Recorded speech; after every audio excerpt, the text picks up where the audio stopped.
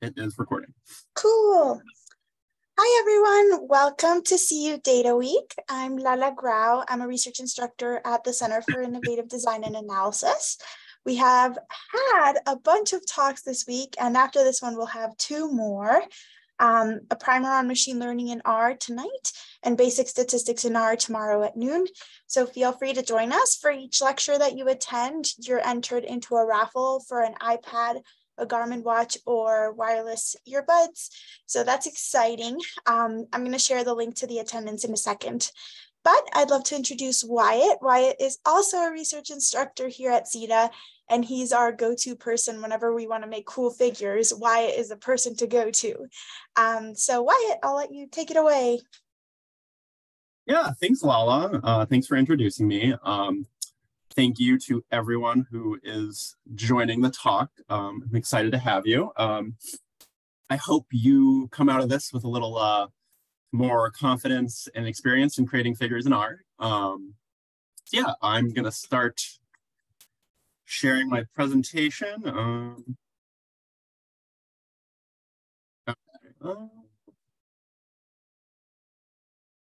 Okay. Can everyone see? Is it in presenter mode now? Okay. So yes, this is the figures in R talk. I'm Wyatt Tarter.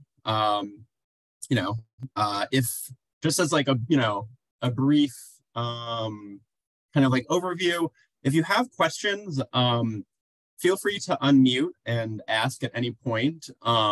It's not super easy for me to see what happens in the chat box, so I may not notice them. I can moderate for you. I can. Okay, yeah, that'd be great. Yeah, whenever you're screen sharing, it's just hard to see. But yeah, if you have questions, just feel free to throw them my way. I don't want this to be like super duper formal. So yeah. Okay. So yeah, kind of an agenda. We're just going to kind of go over like an overview of just basic data visualization. Then we're going to go and compare like base R, so not using any like special packages, just like the figures you can create in base R, versus sjPlot, which is a package that I use a ton. And then I'm going to briefly touch on sjPlot, which is a nice alternative.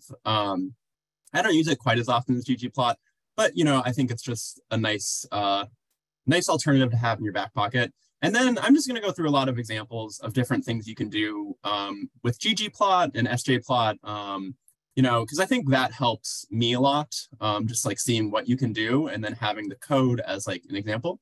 But yeah, so yeah, just like as like just a very basic overview, this is not comprehensive, but if you want to look at like associations between like variables, you can do like scatter plots, line plots. You can do what are called alluvial plots, which is a fun plot that we'll kind of cover. You can do heat maps. If you want to look at like how variables are distributed, which is just usually like one variable, you can do like histograms, density plots, violent plots, box plots. And then if it's just like purely descriptive, you can do bar plots. And these are all things that we'll cover in the talk. So within R, kind of the basics, and I'm sure this has been touched in some of the other talks, but just the basics is your data, it can be in several different types in R. You can have a matrix or a vector. You can have a data frame, which is preferable for a lot of these packages. And then you can have what's called a tibble, which is very similar to a data frame.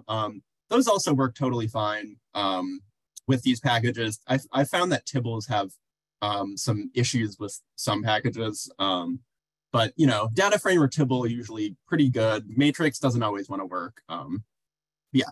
Then the variables, you can essentially have like categorical variables. So, they're binned into different categories. Or you can have like continuous variable, like something like age.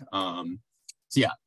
And then the formats, you can have wide data, which is, every single like row is like all the like if you have like repeat visits, all like repeat visits are contained in a single row, and it's like wide. Or you can have long, where each like repeat visit is its own row. You'll have like some sort of identifier, like visit number 1, 2, 3, 4. So that's like important. ggplot definitely prefers long format for most of the plots that you can make. And then we'll go over the functions that these packages use, the kind of the input syntax, you know, like what you need to put within, like, for example, the ggplot calls. And then there's some functions you have like required input, and others you have optional input, and that'll really, you know, the optional stuff is where you can kind of make some cool, interesting changes. Yeah, and then we'll go over the output, which in this instance is like the plots. Yeah, so a lot of what I'm going to be doing is using this built-in data set in R Studio. It's called the Mount Cars data set, and I just took like a screenshot of the variables in it.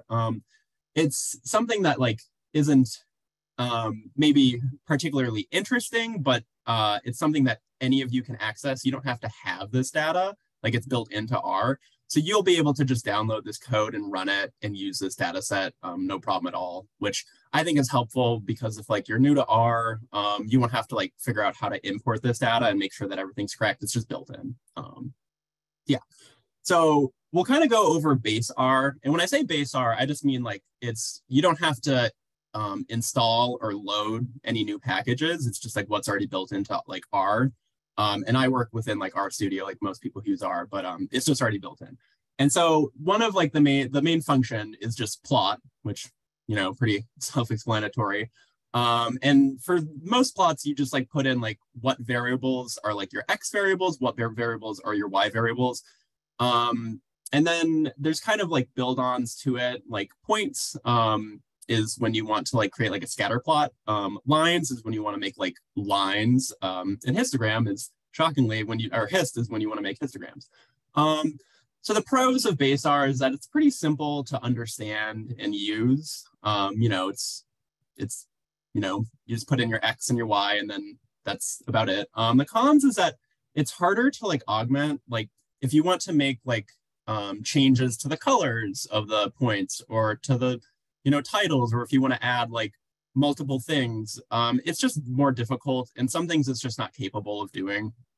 The code, in my opinion, it just gets kind of clunky when you have a lot of things, and we'll kind of go over some examples. And the actual output of the plots is kind of like bland. It doesn't, I've heard people describe it as like, it's so simple that it's brutal, which to me is not like very fun. I mean, the point of a plot is to be interesting to look at, so I'm not a big fan of it. Kind of the meat of this talk will be on ggplot, which is a package. It comes from the tidyverse suite of packages, and it's great. I'm biased, I use it all the time, but it's great. The main function you use is ggplot, and you input your data, and then what they call the AES, the aesthetics call. That's where you'll put like your X variable, your Y variable. And then you add on other calls like geom point, geom line, geom histogram. There's a ton of them. The pros is it's incredibly flexible. You can do so many cool things. I've seen people make like the coolest plots in the world with ggplot. Like I've made some like what I think are pretty cool plots. Like you can make like a map of the US if you wanted. I've done that before. It's very cool. The format is like pretty generalized for all these different graph types. Like if you make a scatter plot versus like a, you know, a map, the format's like basically the same. It's just the call is different. It's really easy to create these complex figures. You can customize the themes. The cons is that the learning curve is a little higher, and the syntax is something that like you probably will not always remember. I have to Google a lot of things oftentimes, which is totally fine. But there's just like a lot of sub functions and calls that you know you may not remember necessarily. And then the next one we're gonna kind of go over is sjPlot, and the main function in that is plot underscore, which is similar to base R. And for example, you can do like plot underscore model if you want to like do like a forest plot of some regression model. Plot scatter, plot frequency for like kind of histograms. Pros is that it's fairly flexible, not as flexible as ggplot. It's similar format for these graph types, pretty quick to make like complicated figures. I'll show like we'll go over this, but like you can make some like it'll just spit out some nice figures really quickly. You don't have to like do much. There's less syntax and the learning curve's a little gentler than ggplot. The cons is it's not as modifiable, like you can't do quite as many things, and it's not as widely used. ggplot, like everyone uses it, so you get like a lot of nice like build-ons to it, and we'll go over one of those. People don't use sjPlot as much in R. So yeah, so this is like a base R example of a scatter plot. I have the code right there. I'm not going to like dig into it too deep, but you can see that you just specify like what you want the x-axis variable to be, what you want the y-axis variable to be, and then the labels, like X label, Y label. So it's pretty simple, just spit out something like this, which is pretty, bare bones. A ggplot example, so we use that ggplot call, then we put mount cars, which is our data set, into it, and then we specify in that AES call what we want the X and Y variables to be. So it looks somewhat similar to base R, but just like an extra step with that AES call, which is going to be like very important. And then the next important part is this plus right here. So the way that I think of it is this ggplot call, you're essentially loading your data in, but you're not doing anything beyond that. It's just like, here's like my data in like the plot, but I'm not saying like what I want to do after that. You have to do these pluses to basically say like what you want to add on. It's like you're adding on extra layers. So in this example, you're doing plus, then you're doing geom point, which is the call to like, make a point. So and then you do plus labs to do like a label, like a title for it. So as you can see, it spits out this plot, which, isn't super fancy. I haven't done like a ton with it, but you can kind of compare it to the base R. Yeah, and so here's another base R example where I do a bit more to make it look cooler, prettier. The call equals line right here. That's just basically me saying like, I want colors based on like the number of like gears in this data set. So that's how we get those colorings. And then the legend you have to add on like modifications to this legend, because otherwise it would kind of put out like a not super fun legend name. But yeah, so this is what it looks like. As you can see, like it's a bit of code to create, and it looks kind of like it's kind of hard to like follow. With the ggplot example, you can do some more things. So again, we have that same ggplot call where we load in the data. Then we have the AES call, and that's the same. Like, we're saying miles per gallon's on the x-axis, weight is on the y-axis, and then we say like we want the color of the points to be based on. So again, like I'm just saying like based on the gear number, and I added in this factor call to make it in R what we call factors, because otherwise it would make it this kind of continuous scale, which isn't really great all the time. And then you can also change the size of the points. So I did that based on the carburetor. So yeah, and then I added the geom point, and you can also add into like these subcalls, like the same thing, like you can do AES and then like size equals factor carb if you want to make modifications within them, which we'll go over some of those. And then I just did like the labels. And so you can see like this is a nicely colored plot. Like I don't have to do like a ton to change the legend or very much. All I have to do is in this labs, like whatever the color is, I say like I want the legend title to be for that like gear number. And same thing for the size. I want it to be like carburetor. So that changes this legend to be like titled carburetor and gear number, because otherwise the default would be factor gear and factor carb, which isn't fun to like read. Like it wouldn't make sense to a lot of people. But yeah, so you get this output where it's colored by two different things, or it's colored by one level, one variable, and it's sized by another, which can be nice because you can just have like multiple layers. And then here's an sjPlot example. As you can see, the syntax is pretty similar to base R. You're just loading in your data, like mount cars. You're just specifying what the two variables are, and then you're grouping variable that'll color it. So I just said group based on gear, kind of similar to the other plot. And you can see the output looks pretty similar to ggplot, but it does have limitations. It can't do like a lot of the things that ggplot can. Like you can't do like sizing as easily. You can't specify colors as easily, but it's definitely a step up from base R, and it's a lot faster than ggplot, like just if you want something really quick. So here's I think this is helpful. This is an example of a scatter plot where you add on like some sort of like regression line. And you can see again, the syntax is very similar to what we saw before. We just do we load in the data in this ggplot call. We say we want a point, And then you just do this geom smooth, and it'll just overlay a line on your scatter plot, which is really nice, really easy. If you want to do something a little fancier, if you want to basically create like regression lines by like the grouping. So this time I use like, what is like the regression line based on the carburetor number? It's pretty similar. The only difference is now we're doing this grouping level, and we're just saying like, we want to group based on the carburetor number. You know, we do this geom point call again. Then within the geom smooth, we're going to see like a lot of things that I kind of changed. Instead of just like leaving as geom smooth and nothing else, I added in like the method. This is just a normal linear regression. The default is a Loess regression, which is a little different. Well, a lot different, honestly. I take out like the standard error around these because it kind of gets clunky if you do that with multiple. And then within this AES call, because again, you can add like the AES call to any of these sub like geom smooth functions. I just colored by like the carburetor. So that way we get these different colored lines. The line type I also did by the carburetor. So that's why we get different like, you know, line types, like they're dashed or not. And yeah, and so you get like a plot that has like different lines for these different groups, which can be, you know, can be helpful and interesting. And it's just a nice quick way of just visualizing regression. And then again, like this labs, I added just to be like, the color is based on carburetor and the line type is based on carburetor. And you can see that it combines it on this legend. If you don't do that, they'll actually, sometimes it'll split it. So you'll have like two legends, which isn't always great. Yeah. And then here's the sjPlot example.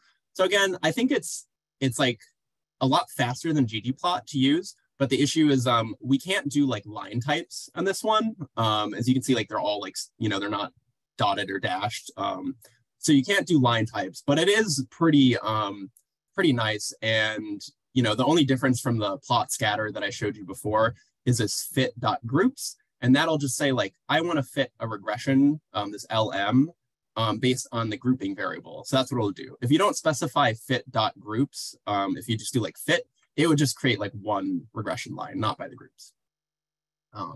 Yeah. So here's a pretty quick example of like a histogram in ggplot. The call is geom histogram. And a lot of these will kind of feel redundant, but I just like really want to hammer home, if you get like the basic syntax of ggplot down, you can make these all like very easily. So you load in your data. The difference in this one is you don't have a y variable because it's a distribution of one variable. So you're just saying like, I want to look at just miles per gallon. Then you do geom histogram, and you'll see there's some calls in here that I added. Bins just basically change, like it determines how many bins you'll have, like how many of these bars. If I set it at like 20, you'd have 20. So you can kind of specify that manually for more like granularity. I did the fill equals light blue to make them, I think the default is just this dark gray color that's not very fun to look at. So yeah, like I did light blue, and then color I did black.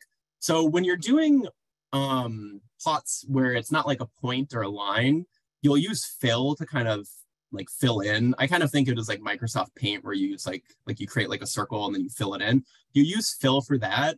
And then if you're interested, you can use color to do like the outline. If I had done like color equals light blue and just not put fill, it would have just made these like light blue around the outside, and the inside would have remained that gray, which isn't very fun to look at. Yeah. So another really handy, powerful part of ggplot is this faceting option that you can use. And so this is the same plot that I showed you. The only difference is I split it up by cylinder. So this part of the code right here is the exact same. Well, I changed the bin number to 15, but everything else is the same. But now I split it up by cylinder, and you use this facet grid, and there's also a facet wrap call. But all it is, if it's just like one variable, you just do a period, a tilde, and then you do like the other variable name.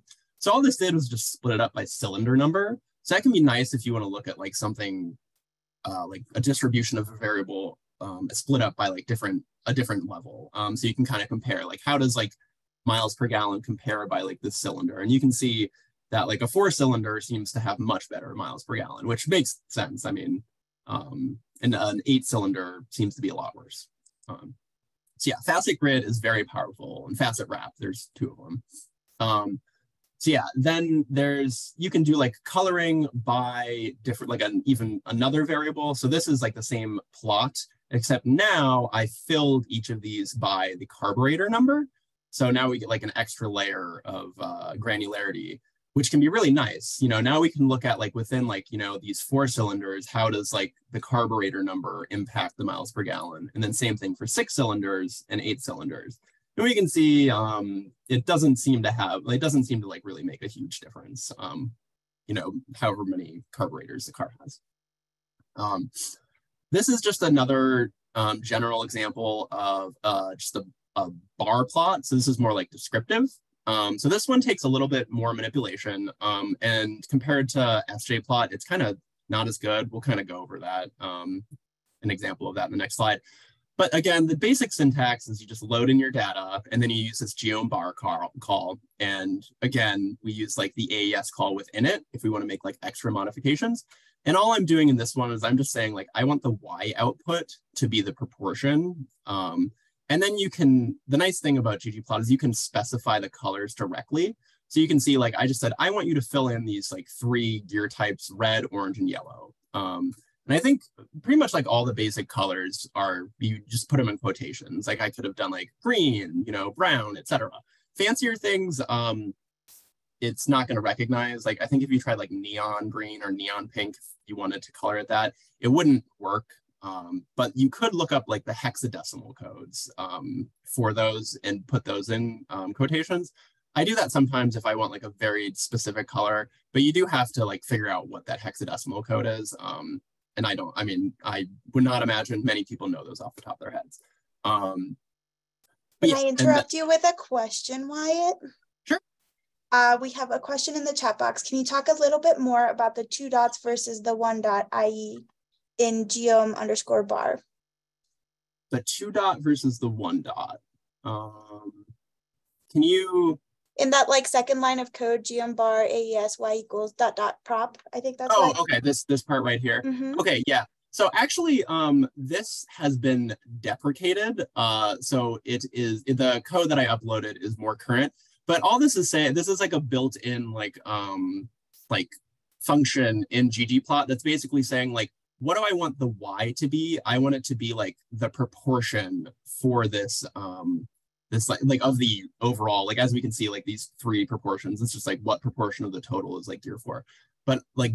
prop is just saying like, instead of like manually calculating that proportion, just like built in, like what's the proportion for these 3 gear types? So that way you don't have to do like any extra like data wrangling or manipulation, because this data set, like Mount Cars, it doesn't automatically have like the proportion for that. So you have to specify like that. Now they changed it. It's after _stat and then parentheses prop.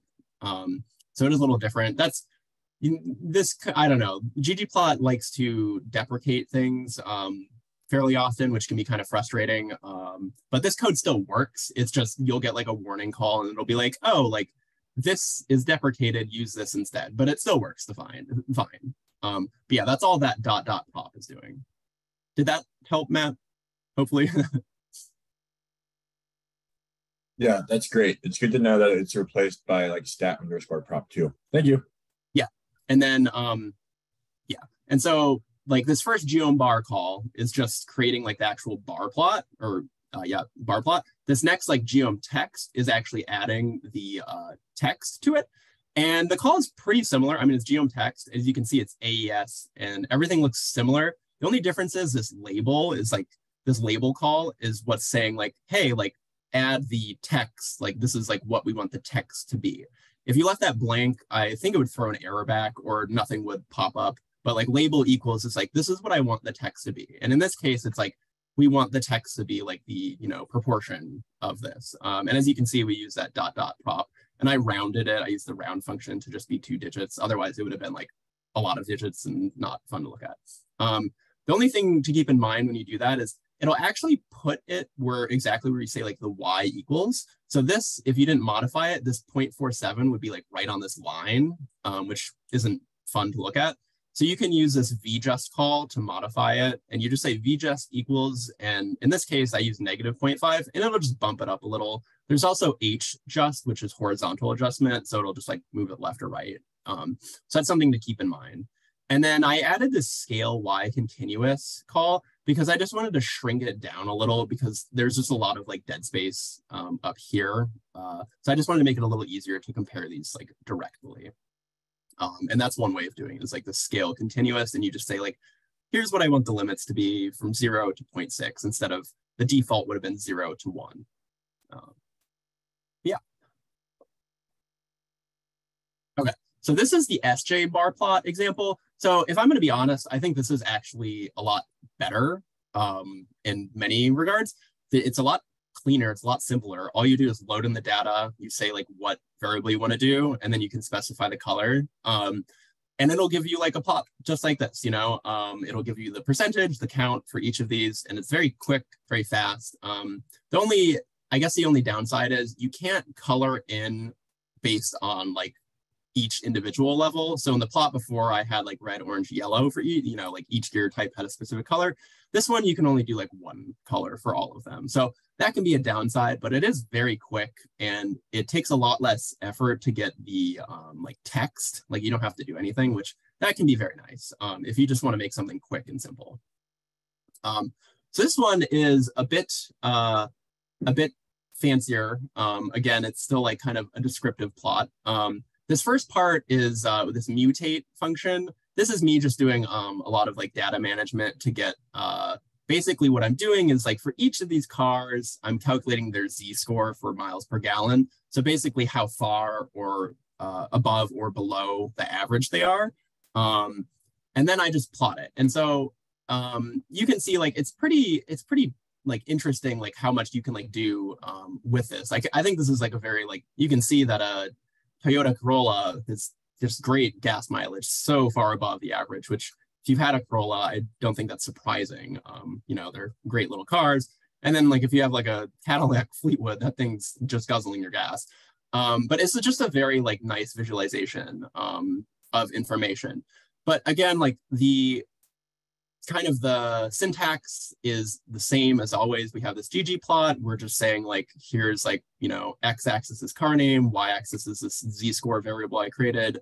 And then like the label, because if you didn't label it, it would be a little less nice to look at. And then you use this geom bar call, which, you know, again is just, it takes like two, or just takes two, rather than the histogram, the geom histogram, it takes two values. So it's not quite a distribution like geom histogram. There's also geom call, which is similar. It's a distribution type output. But you fill based on like the miles per gallon. You can specify like how far apart you kind of want these bars to be with the width. And then I use this scale fill manual to specify like the colors of the filling. And I named it mileage, and I did like above average, below average. So basically if they were above like 0, they were above average. If they were below, you know. And then this values, so the actual name of that variable, the fill, the MPG type, it had above and below. So here you can specify like the colors you want exactly in this call. So you could do like, I want above to be, in this case, these are the hexadecimals. I wanted to kind of give like an example of it. But you could have just done like green and red. The red would have been like a more scarlet red if you specify just like red. But like you can just like use like the values, the levels of that like variable you're filling on to color it. And you can also do it with scale color manual. So this is one way of just like specifying colors directly, which can be really nice if you just want a particular color, or if you're doing a color palette that has to align with the journal standard. And then I use this labs again, which this is just kind of how you label like everything in the plot. So the title, you know, and then you can do like a subtitle, which can be nice. You can modify it a lot. Yeah, it's pretty nice. And then one thing that I did change in this is I use this theme call. And so sometimes you'll like all these plots have like defaults as far as like size for text. And sometimes like, as you can see, like on this, and I did this coordinate flip. So this is why it says like, you know, axis text Y. But as you can see, like there's a lot of names here. And if you don't change the size, like they'll just overlap and you can't read it. It'd be like you know, Ferrari dyno would just be like merged with Mazda RX-4, and you wouldn't be able to read it. So you can use this like this theme call, and you can do like, this is where you do most of like your text manipulation. But this like call, like axis.text.y, is just saying like the text on the y-axis, and then you say like what you want to do with it, and you'll use this element text a lot. And in this case, I just changed the size to 7. Sometimes you have to play around with it. Like you'll have to like rerun the plot to like actually determine like what the sizing will look like. Because this like size, I believe it corresponds basically to like the size you'd see like in like a Word doc. But if you have these, if you're making these plots like on a bigger monitor, sometimes the sizing will just get kind of goofy and you'll have to just like eyeball it basically. So yeah, it's supposed to be a ratio of like basically the size of the image. And it's not like, this isn't like 7 like inches or something. So that's something that, you know, you will have to play around with.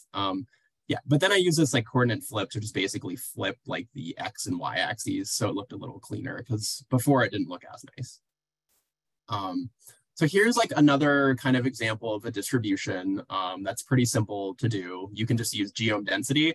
I like doing density plots a little more than histograms sometimes, just because they look a little cleaner. I don't know, in the histogram, sometimes you have to specify the bin number, and it can just get kind of difficult to make something that looks like actually like, you know, reflective of the data. The density plot will like calculate that automatically. So sometimes it's nice. But yeah, but again, the call is just, it's basically the same as a geom histogram. It's just geom density. I did add in this one new call called alpha.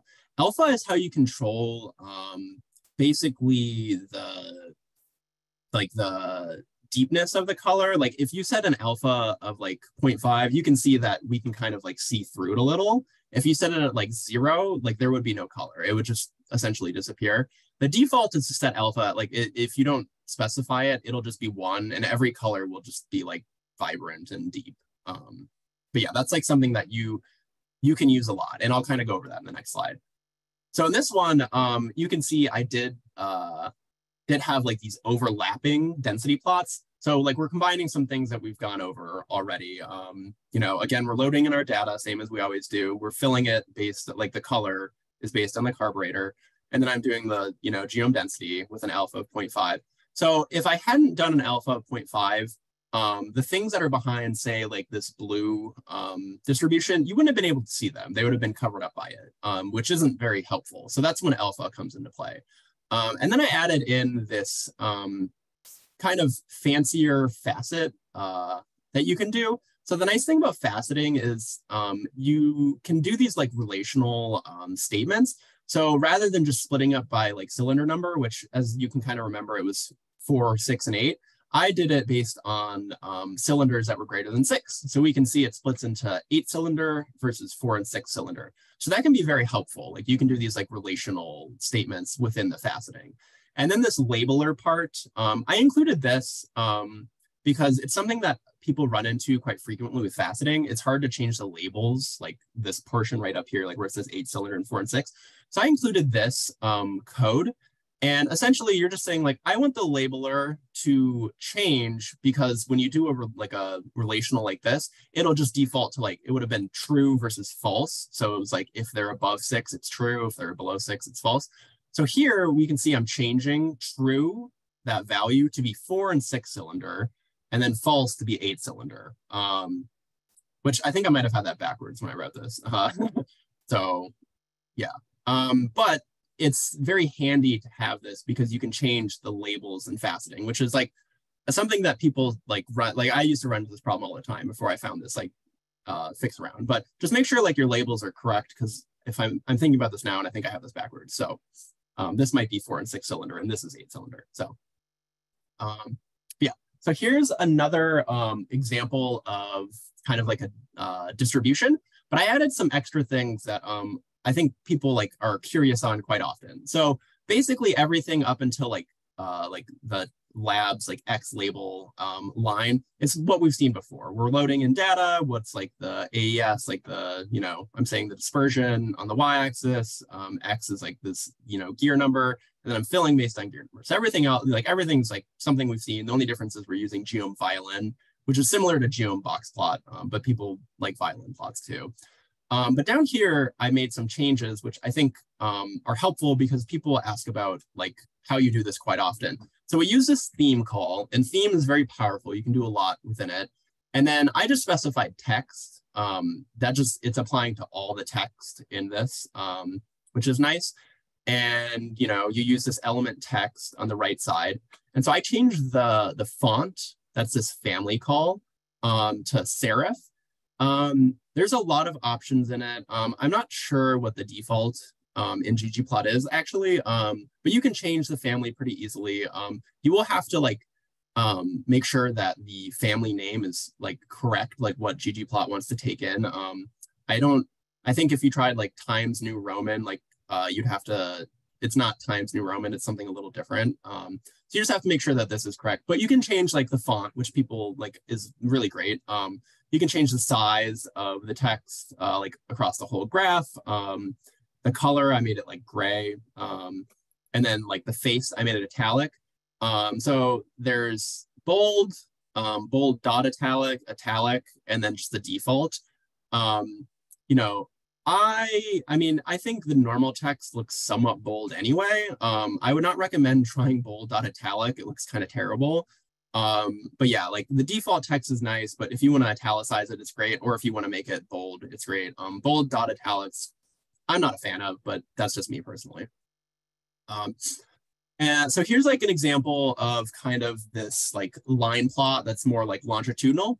And this one, it's nice because it'll just like basically like auto connect it if you use the geom line call. But in this one, like I'm just putting in this like stock market data over time, and then whatever the closing price was for like these different like European stock indices. And you just use like geom line, it'll just create this like nice like line plot. And it's like a, basically like a time series, which can be nice for like, for some research, like you'll deal with like sort of like longitudinal or time series data, which this is just a nice, easy way to visualize it in my experience. And again, like I really want to hammer home like the syntax is the same across like all these different plots, like you load in the data the same, and then the only thing that really changes is like the geom underscore call. So in this one is geom line. If I'd done geom point, it would have been a scatter plot, which wouldn't have been very like fun to look at, but you can like add on the points to this if you're interested in that, which is a little fancier, but yeah. And then this is like a similar plot, but instead of geom line, it's using geom underscore area. But yeah, everything else is the exact, and then fill, because you're filling it now rather than coloring it. But everything else is the same. And this is just a different way of like visualizing like the same type of information. It's like the area under those, like how they compare to each other.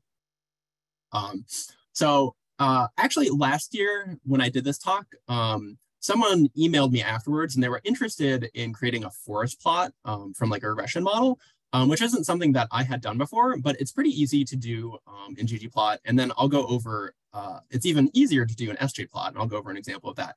But here's some code. If like you do a regression of whatever variety, this is just a linear regression, and this model is just totally arbitrary. I just kind of threw some variables in there. But after you create your model and you store it, you can use this broom, this tidy function from the broom package. And what this does is it turns it into like a data frame, because normally in R, when you create like a model, it's sort of a model object, which doesn't play nice with a lot of other things. But so this part right here is just like basically taking your model and turning it into like a data format that ggplot will accept. And then from there, it's pretty easy. You just, use ggplot, you say like what your terms are. In this case, it's like the different like predictors in the model. And then you just put like Y, like for your estimates, like what the actual regression output is. And then you use these two new calls, Y min and Y max. And so those are just the confidence intervals for the plot. And again, these are like all stored in this like data frame after you tidy it. And then you use these new calls, you use geom point range. So what that does is it basically takes this y, y min, y max, and it creates this handy little output where it's a line for the, basically the range of that. And it wouldn't have to necessarily be like a regression output. You could use it for like anything, frankly. And then like the y input is just a dot. So this just creates a nice forest plot. And then I added this geom h line. So there's geom h line and there's geom v line. And that's how you add like, like basically like vertical lines and horizontal lines. And I just said, put like the y-intercept at 0, so we can see if it's like significant or not. And then I just said, let's make it a dashed line rather than a straight dark line. And then I flipped it, so it was a little easier to read these levels. So that's why like it says H line, but it looks like a vertical line. That's because it ended up getting flipped. But this is like a pretty quick way of doing a forest plot. However, I'm going to show you the sjPlot version, which is quite frankly way better. So sjPlot, same thing. We make our data or like our model, same model. And now we just use plot_model and we put in our model, and then you can specify like what you want the, vertical line to be. And I just said like black. You have to specify this or there won't be one. And then you can do show.values equals true. And this will put like the regression estimates as well as like their significance. So as you can see, these are all significant. Again, our model is just totally arbitrary, but like they all like none of them touch 0. There's differing degrees of significance. As we can see, like this one is closer to 0. So that p-value is probably higher than these. But yeah, and then you use this value.offset to basically nudge these, because similar to ggplot, the default is to make them like right on top, which doesn't look super nice. But this is a lot easier, a lot faster than doing it the ggplot way. So I guess like sjPlot is just nice for doing like quick things that are just very like generic. You can't do quite as much modification on them, and some things you just can't do as far as like modifying them. But it is just very like quick and very nice. I mean, if you were to do this entire process in ggplot, it would be a lot more code, and it would look about the same, but it would just be like a lot more code. So, so here is one of the reasons I think ggplot is preferential to sjPlot is you have like a lot of like add-on packages. So this is an example of an add-on package called alluvial, and it creates what's called an alluvial plot, which I think refers to like the way that like sands in like a river, like, flow. And I just think of this as kind of like a flow diagram. But basically, like you can set these different strata, and it will tell you how people flow between strata, which can be nice for like a lot of things. Like, I think especially longitudinal type projects, if you want to visualize like how people are changing over time. So yeah, this is just a great plot, and it follows the same basic syntax as all these other ggplot plots. So, you load in your data, which this is this comes from their vignette. It's kind of a morbid plot, but it's basically like how people, based on their class and their sex, whether they survived the, the crash of the Titanic. And if you just look at the plot, you can see if you were a crew member, you probably did not survive, which is unfortunate, but morbid plot, but also very like, we can see that immediately. Like crew members did not do well. Most of them ended up in no, which is unfortunate. So the way that, it functions is you specify this geom alluvium call, which is basically these middle parts. That's like the actual flowing part. And you don't have to specify like this width, not position, reverse necessarily. You can just do like what we want to fill on. So this is just filling on, what like class they were, if they were first class, etc. And then you use the geom stratum call, which will basically create these like levels right here, like what they want to split them into, like, like it'll be like class, sex, survived, and then like male, female. And then you can use this geom text call. That's like where the actual text right here comes from, like male versus female. If you don't specify that geom text call, then like there wouldn't be anything here. They would just be like a box that was empty of text. So that wouldn't be very helpful for interpreting it. Yeah, and oh yeah, sorry, I also did not mention like this beginning part, but so you specify like you want like what you want the y-axis to be, which is like the frequency, like like how many actually survived, and then you specify these axes. So like axis 1 is whether they survived or not, axis 2 is whether what their sex was, and axis 3 was class.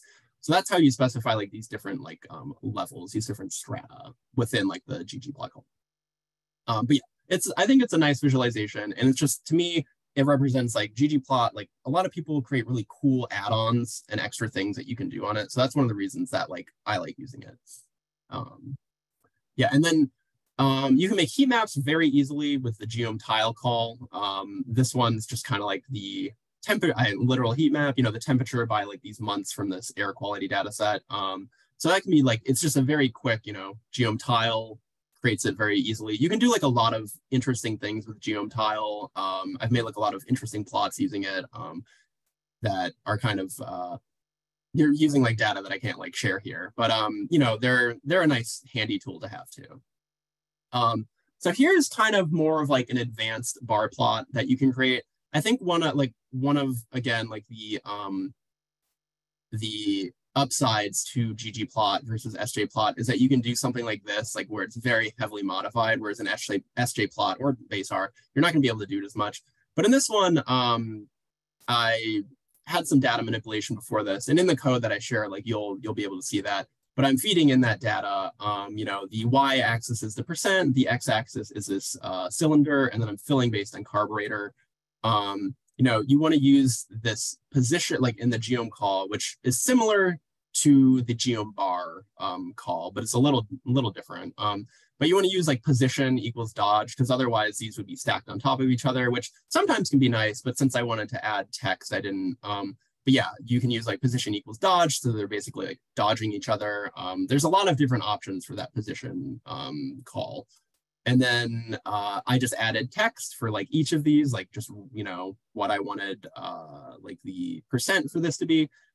But it's nice because it's just like, you create like a plot where you're not, you're basically comparing like a lot of like, this is like the percent within like more than 20 miles per gallon versus less than 20 miles per gallon. And it can just be like really nice to have that. Yeah. And then here's kind of a fun plot that I did that it combines. So like the other nice thing about ggplot is that you can combine like multiple like data sources into one plot. So like say you have like one like data frame, and then you have like another set of data and you want to combine them, but like you don't want to like actually combine the data frames into one. ggplot's nice because you can create like basically one plot, and then with like the like each of these like lines, or each of these lines of code, like you can add in like more data, and it's kind of like self-contained. So I'll kind of go over what this plot is because it's kind of a little more complex. So what I did is I made like a mixed effects model, where it's basically like the data is the weight of these different chicks over time, and then they had 4 diets. So something like, when you're doing like modeling like this, you want to account for like within cluster correlation. So that's what like this model is doing. So then I used this this package called effect, which basically will output like when you do these interaction models, your estimates aren't always super fun to play with, but this effect package is nice because it'll output like the marginal like estimates for basically like how did time and diet, like how like did that basically work.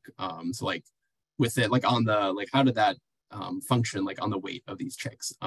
But like kind of the point of this is we are, creating this like data frame that's basically telling us like how each of these like subgroupings, like these sub chick diet weight or time weight, how that like impacted their weight. So anyway, the important part for this is this, the ggplot call. So first I'm just feeding in the chick weight, and then I'm just like the actual data, not the model results. And I'm just saying like, I want the weight on the y-axis, x is the time. And then I just want to color by the diet because there are 4 diets. And then I want to group by the chick. So that way, like you can see that these lines are like connected. Like each line represents an individual chick. So that's what that group call does.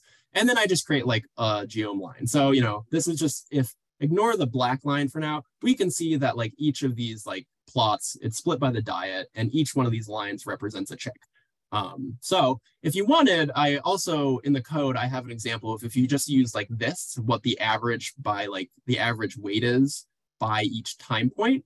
But if you want to like actually put in the model, you can do another geom line, and then you can feed in that data. So as we saw, like I added like model effects is what I named that data. So we just add in model effects as another data frame. And then the call is pretty similar, like the groupings diet. Y is now fit because in the model effects, instead of being named weight, it's just called fit now. But time's the same. And then I made like the line type based on the diet. So that's why they're like dotted like this. And I made the lines black. And then down here, we can see like I did a facet grid. So I split it by diet because otherwise this would just be like one plot with all of these 4 diets overlaid. But I think it's a fun plot. It's not too hard to make. And it just shows you like you can add in like new geome layers with new data. So that way, if you try to combine this model effects data with the chick weight data, it wouldn't go very well. Like I would not recommend it. I wouldn't really know how to structure it, quite honestly. But this is nice because you can just add in new data and you don't even have to have like everything be the exact same as far as like naming syntax. Like as we can see, like y equals fit wasn't the exact same. It will take whatever you specify first. So that's why it's like named weight. It will take that first. Like weight and fit didn't like overlap as far as the naming conventions. So it'll take whatever comes first. That's something to keep in mind. But you can add in new data, which is really cool and nifty, as we can see like in this plot. So one thing I did want to go over is what's the best way to get your output from like not just ggplot, but just plots in general in R. So you can, if you're working in RStudio, which I imagine most people will be, you can copy paste directly from RStudio. Like you'll create these plots and depending on what you're using, if it's just like an R script or if it's like an R markdown, it'll pop up somewhere and you can just, right click, copy, paste. I've done that before. It's not something I would advise when you're doing like, if it's a presentation, like in this presentation, some of these I copy pasted. But if it's something for like a manuscript or you're presenting, I wouldn't advise it because you're going to have some issues with the resolution. Some plots just like the resolution will be really poor. You're going to have issues with the size of the plots too. And there's the issue of reproducibility. Like if you're just copy pasting, something might change in your code. So your plot will be slightly different next time and it might not be the same plot. So it's a quick way, but I would not recommend it for anything formal. But it is very fast. Like it's just copy paste. You can output into an HTML, Word doc, or a PDF using either R Markdown or Quarto, or you can, if you're doing like a PowerPoint like this, you can output it into a PowerPoint too. So yeah, the pros of that is really great reproducibility. The cons is sometimes you have to rerun like your entire R Markdown to redo a single image, which can be kind of painful. Like if someone's like, yeah, can you change like the title? It's like, I can, but now I have to like recreate this HTML, which isn't always fun. I've had that experience quite a bit.